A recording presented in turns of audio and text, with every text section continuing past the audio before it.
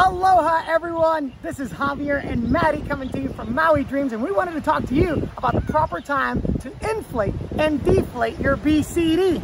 Maddie's wearing her BCD right now. We wanted to show you first, how do you find your power inflator? With your left hand, you can just reach and touch your left shoulder and then follow it all the way down, and every single time you will find your power inflator. Now let's remember, we fully inflate the BCD, that's the gray button, when we want to float at the surface. So before we get into water or as soon as we surface, we can fully inflate our BCD. Now when we're wanting to go down, we want to lift our power inflator high above our head and hit that deflate button and let all the air to our BCD to go down. Now obviously during the dive, you need to add a little air to your BCD so that you can become neutrally buoyant.